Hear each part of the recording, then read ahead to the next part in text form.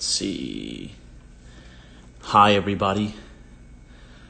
Going live is actually one of the scariest. Can I wave at people? Oh my gosh. I can wave. Hey, I'm waving.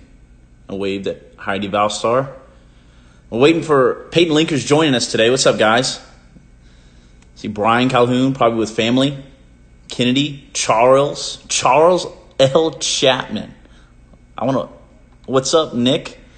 Guys, I'm trying to get Peyton on here, but I can't see her on. Bethany, Abby Whittington, Bethany Noonan, Hannah, Megs. I like Megs. Is Megs your middle name, actually? Or did you just make that up? Is it just aesthetic on your Instagram?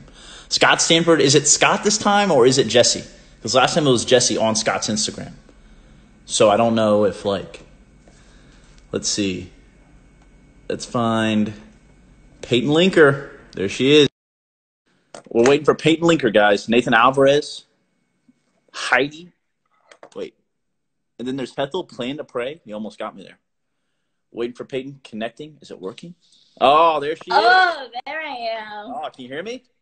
Yeah, can you hear me? Oh, nice. Oh, Abby Crandall's on? Wow. Man, big crowd. Oh, Jacob Kim. So many people. Hello.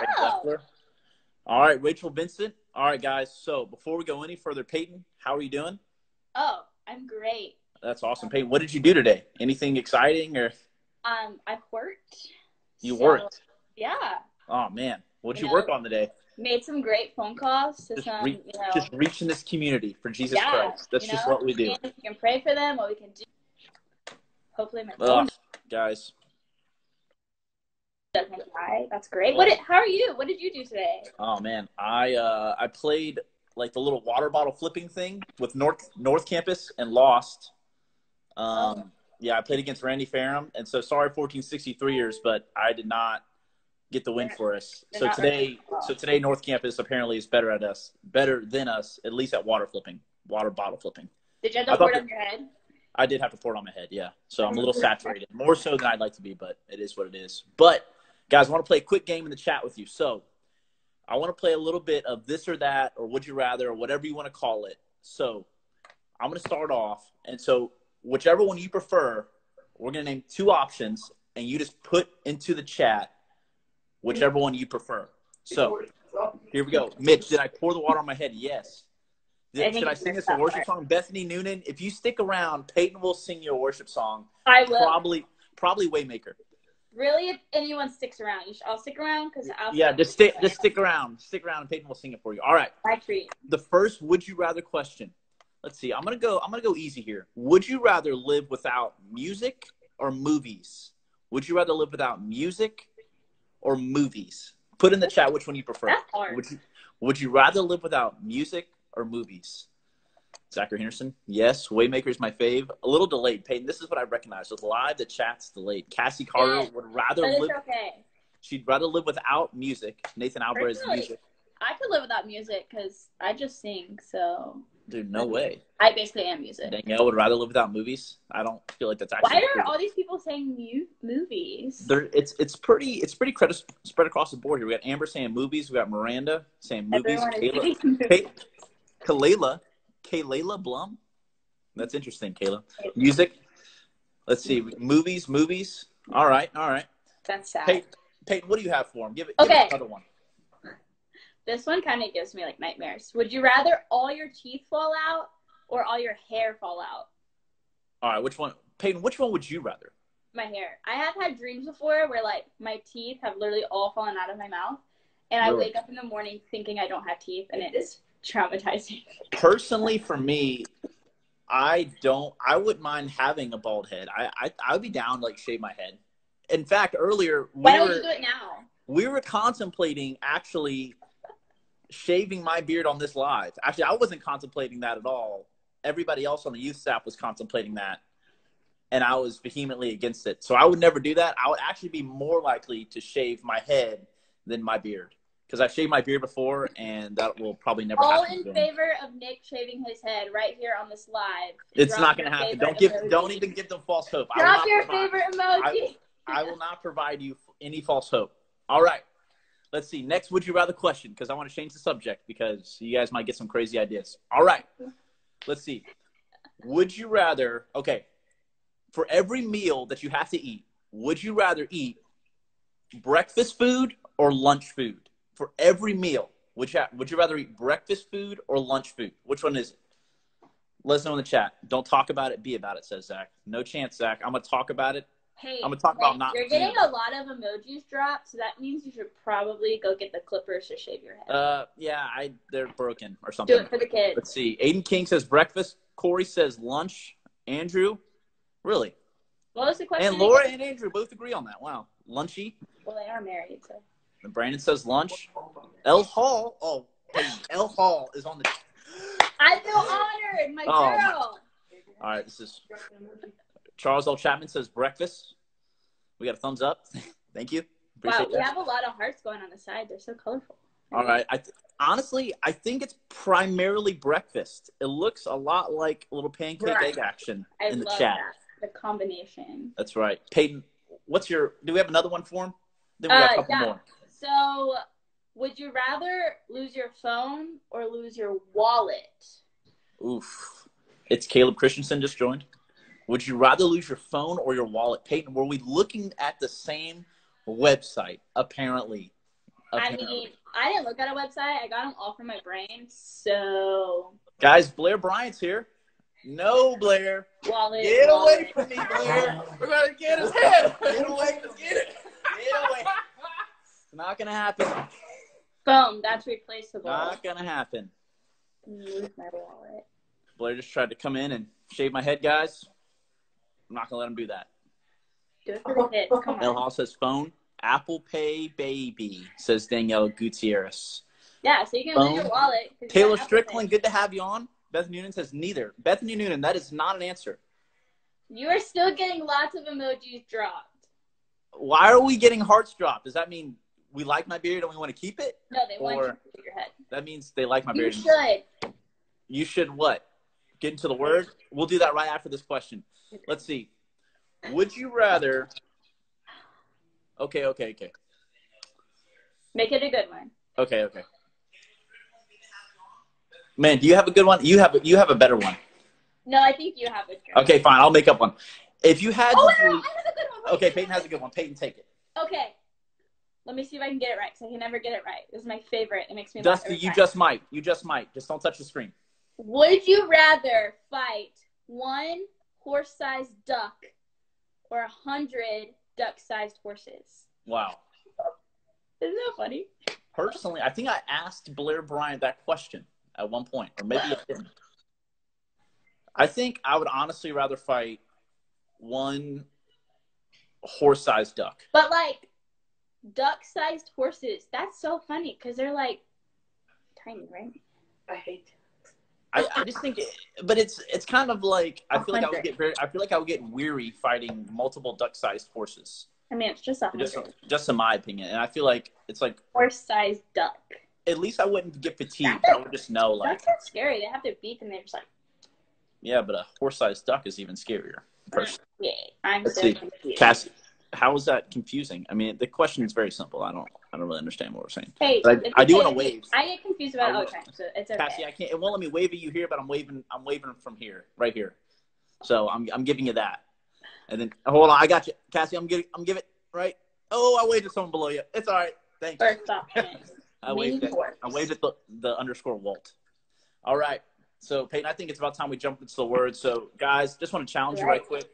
For the next 5 to 6 minutes, just kind of stay put here. Try not to deviate. Try not to move apps, because we know that I'm confident that today's message is going to really benefit you and encourage you. So just stay put for about 5 minutes, and then feel free to kind of deviate after that. So Peyton, what is our scripture for today?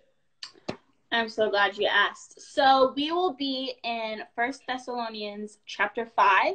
And we are going to pick up in verse 16 through 18. So if you have your Bible, I hope you all do, go ahead and crack that bad boy open. Nick's is falling apart. But hey, they say if your Bible's falling apart, Peyton, we have the same Bible. That's right, we do. But mine's cute. So, all right. So let's go ahead and read it, and then we will jump in for today. So it says. Hey, Tammy. Okay, go on. Sorry. Continue. Rejoice always. Pray without ceasing. Give thanks in all circumstances, for this is the will of God in Christ Jesus for you. That's good.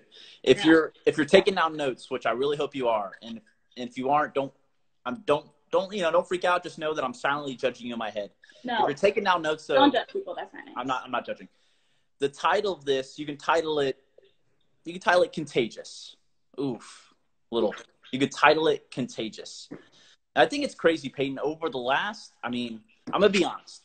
When all the virus stuff kind of came out and this whole thing kind of went down, I was not a great example of hygiene, to say the least. Correct. I think the last time I washed my hands before this all went down was probably like 2004 or something like that. I don't even remember. Guys, But it's actually like, pretty accurate. I didn't wash my It fruit. gets better. I didn't maybe I didn't wash my fruit. Like, I was not like a great example of what it meant to be like this super clean dude. But as of late, like, I've been like all about it because of how contagious, like, people have been talking about it. I've been like wiping down my grocery cart at like HEB.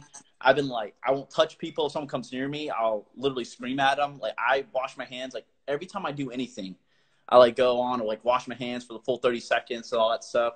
And I was curious, have you been doing anything new, like, since all this has kind of gone down? And y'all in the chat too can kind of let us know, like, what have you been doing that's like you used to never do before, but now you're like super hypersensitive to being clean? Right. So I never really use hand sanitizer a lot because I'm like, oh, I'll just use soap and water. Yeah.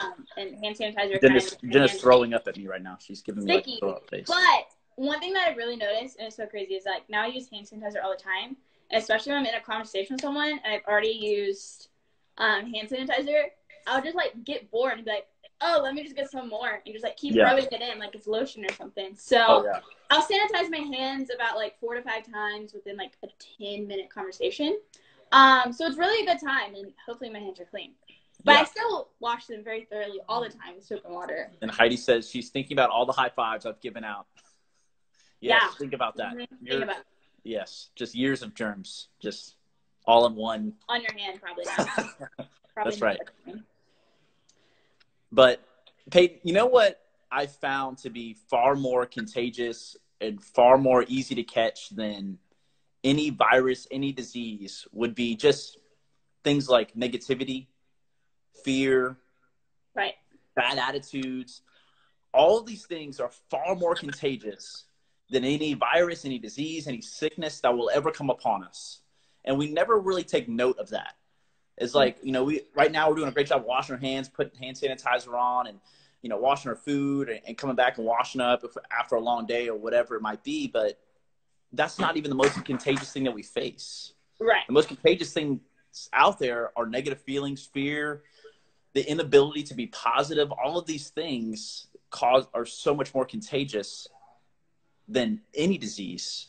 Yeah. But those aren't the only contagious things out there, Peyton. I think there are things that are also contagious as well. What are some good things that might be contagious? Some good things that are contagious. We have joy. That's contagious. Thankfulness, gratitude. Those are all things that are also contagious, then not only focus on the negative things. But just something that kind of stuck out to me the other day. I just had an encounter with someone, and they were just kind of ungrateful. Just because they didn't have the things that they wanted. And so it kind of like during this time, we might not have the things that we want, but we most likely have the things we need. So we have people around us that love us. You know, we have, hopefully all of you have a great church community. We're healthy, we're safe. And so those are all the essentials that we need. So you might not have your favorite snack at home because the store might have been out, or you might not have, you know, your favorite game or puzzle, or like whatever it is.